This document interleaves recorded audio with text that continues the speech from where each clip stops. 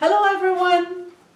Andito na naman ako to give you another interesting topic that I want to help many students, many professionals who are probably doing your master's or doing your thesis or research. So I had one comment from one of our viewers or subscriber.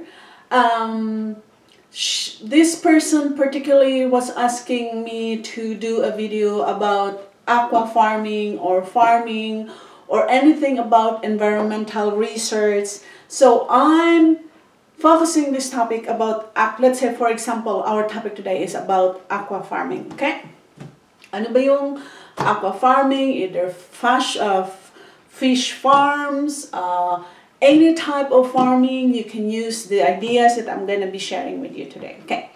Now, if you're given a topic about aqua farming, fishing, any type of aqua farming that the teacher asks you to do, if you're doing this type of research, you need to specify a specific, let's say a specific type of fish farming.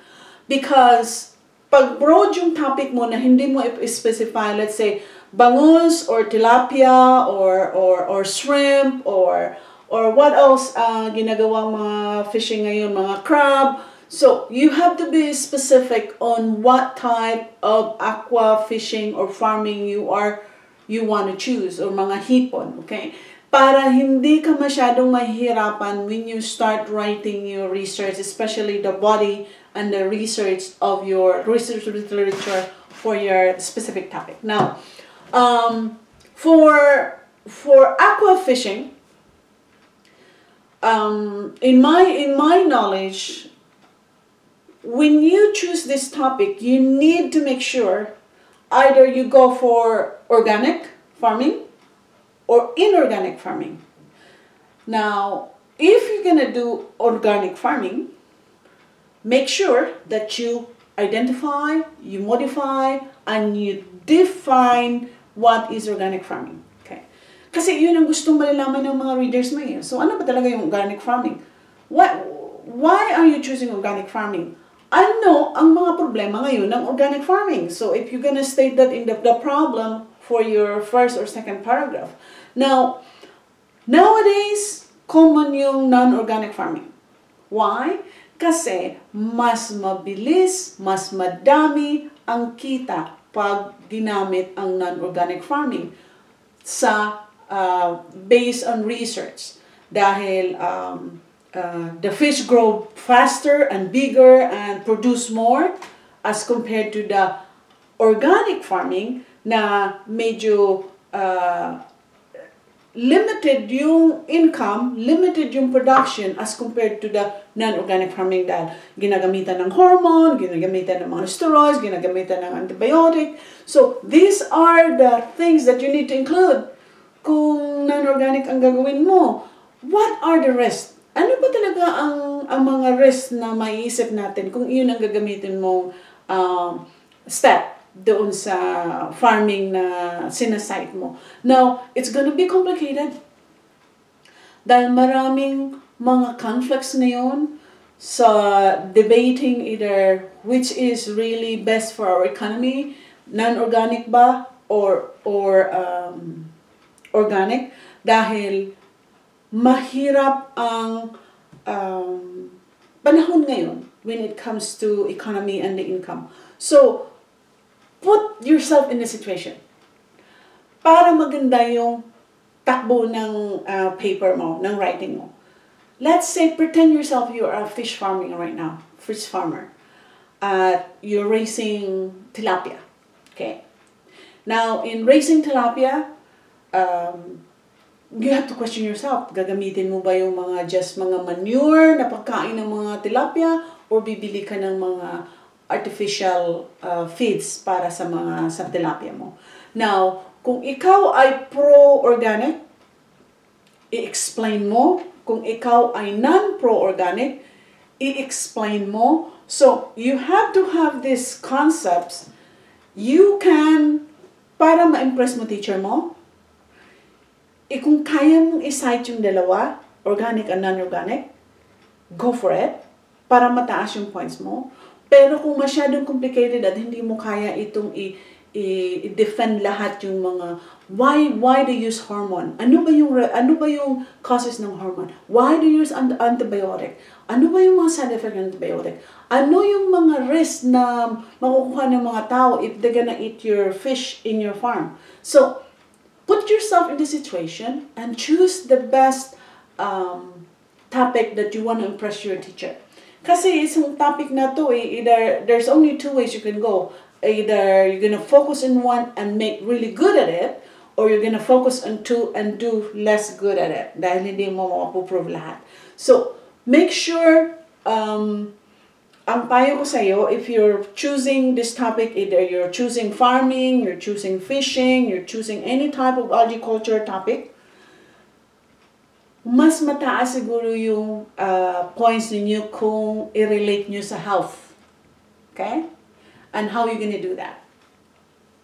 Maraming mga nanay ngayon who are pregnant that have developed pregnancy complications, or they gave birth to babies who have birth defect because of the pesticides o yung mga chemicals na nakukuha in the food, from the food that we ate or they ate, and especially seafood. Okay? So, because of the level of mercury, because of the levels of pesticides sa mga fish, so you have to have this research. Ilan ba talaga yung mga makukuhang mga mercury doon sa mga fish, okay? Ano ba talaga ang connection doon sa mga birth defect, doon sa kinakain ng mga contaminated fish, na nakakakain ng mga pesticides? So, bakit nagkakaroon tayo ng problema na gano'n? Aware ba ang mga tao on how to protect themselves to make sure when they're washing their vegetables in the farm, or kung naglilinis sila ng mga isda, tinatanggal ba talaga nila yung mga guts para mabawasan yung mga pesticides? So those are the things. So what are your precautions? Ano yung mga precautions mo na para maiwasan yung mga insidente na yun? So yun nga, sinasabi ko, I talk about we have to educate the public, the community, on how to prevent not to eat mga innards ng mga bituka ng ganito, because that's based on research. Doon kumakapit yung mga sakit, yung mga pesticides, doon sa mga bituka, ng laman ng loob ng mga animal farming or mga seafood farming. So those are the things that you can include in your recommendation or in your promotion, dahil doon ka makakuha ng magandang points. So that's the topic na, this is very interesting topic. When you do agriculture topic, when you do some things about environmental topic, you can explore, hindi lang yun sa topic na yun, as long as wag ka talagang, ito ang mali ng mga writer, okay? Kung ang topic mo about fishing, you can explore other ideas, but you always have to connect the fishing. Fishing should always connect that. So you're talking about complications in pregnancy due to seafood contamination of mga pesticides. You're talking about birth defect, mga bata na may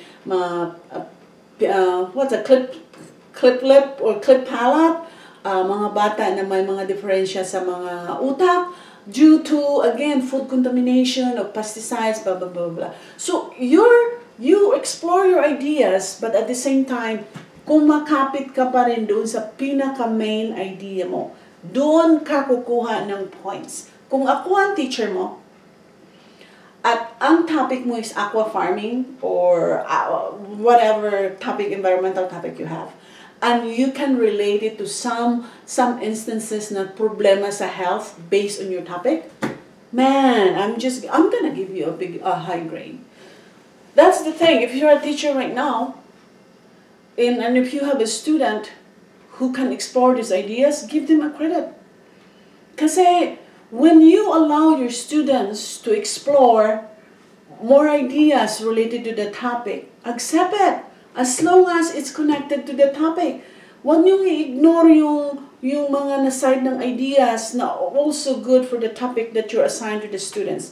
So, teachers, educators, you need to be also open-minded, because I've noticed that in my profession, because I have 4 professions, so these 4 professions that I have, nai-compare ko talaga kung alin yung incompetent way of how you grade, how educators do their marks sa mga term papers or writing papers. So make sure that you allow your student to explore some ideas, give them insights, instead of just focus on this, but not well explaining kung ano yung ipofocus ng estudyante mo. When you do this, you'll have a better outcome for the success of your student as well as for your teaching profession. So I hope you learned something from this video on how to write a research about environmental, health, aqua farming, agriculture, any type of environmental thing. This is a good way in how you can explore some ideas. So again, thanks for watching. See me again on my next videos. Please don't forget to subscribe and like this video. I need your comments so that I can explore more and think more on what would be my next research video. So thanks again for watching and have a really, really nice day. Bye for now.